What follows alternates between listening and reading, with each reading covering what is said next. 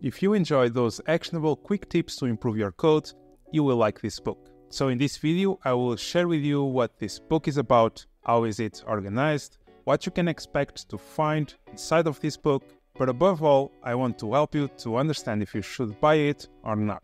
So the book is this one right here, the Clean Code Cookbook. And by the name, you can already expect what this book is about. But before that, let's talk about the author. The author is Maximiliano Contieri. I have been following his work for a long time, and I can tell you that it has not only a huge experience in the industry building software, but also he is a university teacher. So you can expect a book that is applicable, but also that is supported in the good practices and in the science of writing code. As the title says, this is a cookbook, and as any other cookbook, you can find a lot of recipes to improve your code in this case.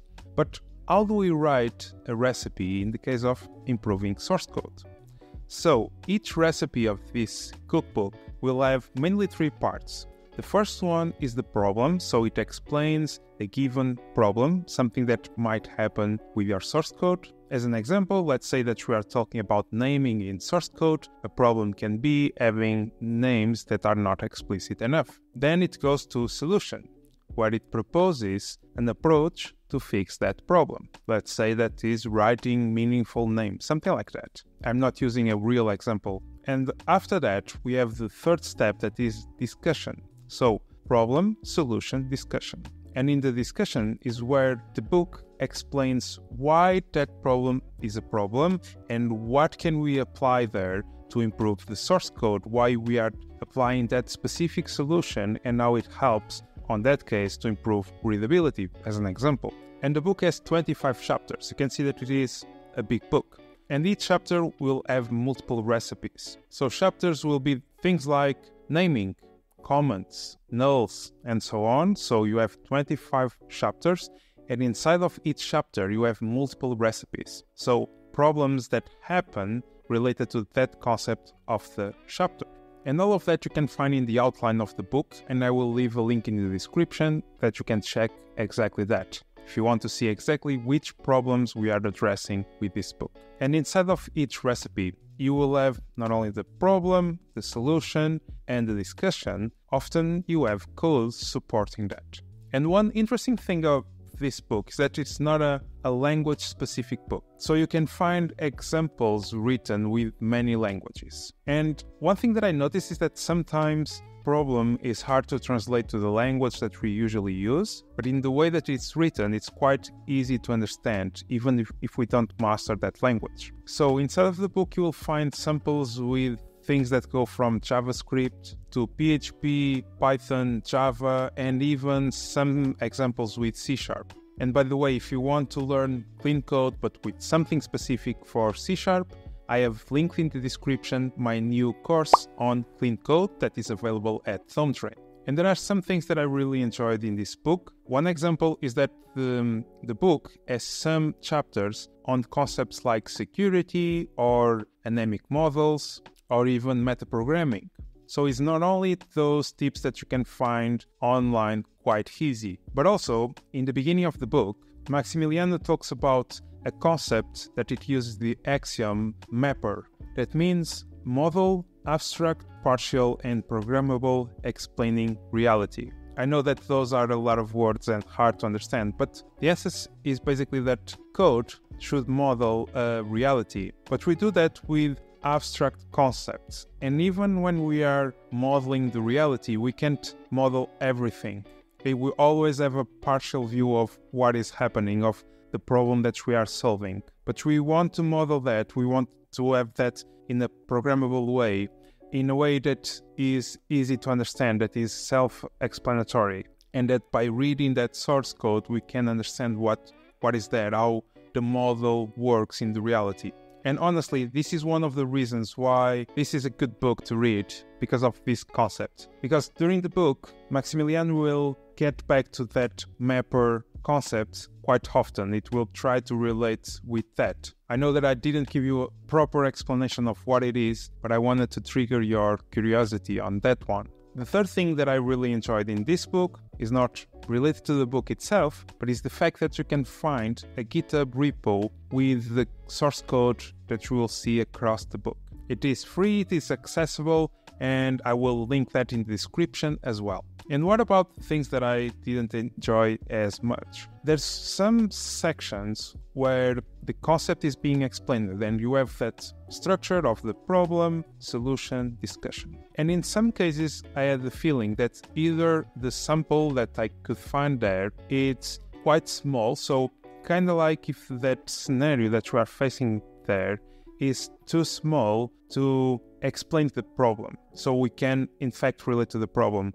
Or even by looking to that sample, I can understand what we are talking about, but that triggers a lot of questions of how to do that in the context of a more complex code base. Because in the way that the book is written, each code sample that you'll find on each section tends to be small. So it's kind of like a code snippet that you can find there. So it needs to contain all the information needed to give you the message.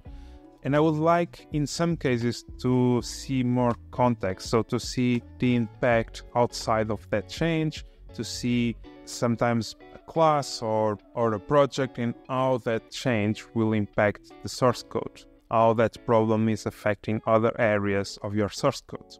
And another small thing that it's not there, maybe in a different edition of this book, could be interesting to have, is in each section when we see a snippet, seeing the language that code is written on, especially because there are some languages that look kind of like similar, like Java and C#. So having an annotation there to understand which language we are seeing would be interesting.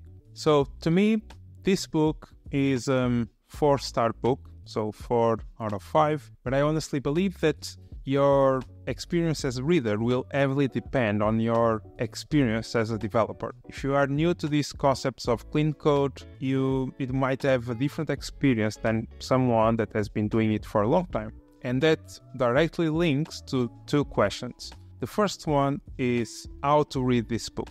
I think it is an excellent reference book. Reference in the sense that if you are facing a given problem, the way that the book is written, you can quickly go to the index and see if there's something talking about that type of problem, and then you go to the page and you try to understand problem, solution, discussion. Same way that when you use a regular cookbook, you are looking for something with given ingredient, let's say, there's something that you like, you go to that page and you execute that recipe. Same idea.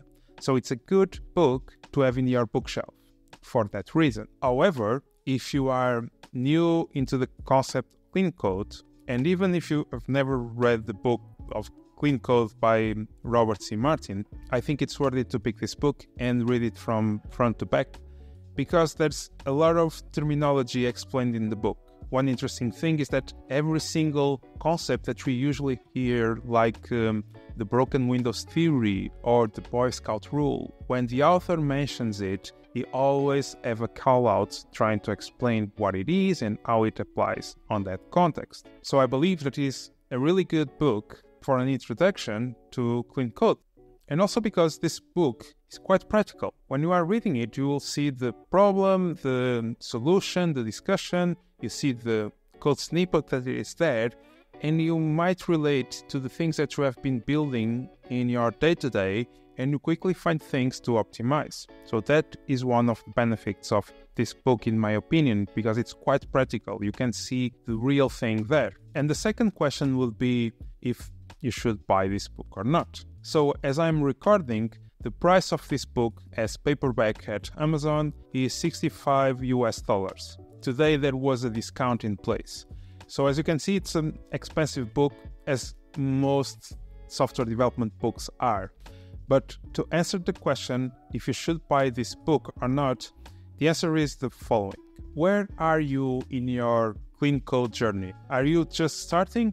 So yes, this is a good book for that. Have you just started and you picked up the Clean Code book by Robert C. Martin and now you want to read something else, still yes, it's also a good book for that. There's one thing that I like on the other book and this one doesn't have, that is a chapter with a full rewrite of source code applying all the principles. That is something that you will not find here, but yes, still then I think this book is useful. If you already have a lot of experience with clean code, you have read a lot of things, the thing that I believe that you'll take from this book, it's maybe that chapter on the mapper concept. But yeah, it's hard to justify to buy a book this size just because of that. But I honestly believe that it is an interesting concept and it might be worthy to Maximiliano to publish some things alone about that concept. So if there's any other book that you'd love to see me doing a review like this one, please leave the name of that book in the comments. And now I highly recommend you to take a look into this video right here, because that book is a must read.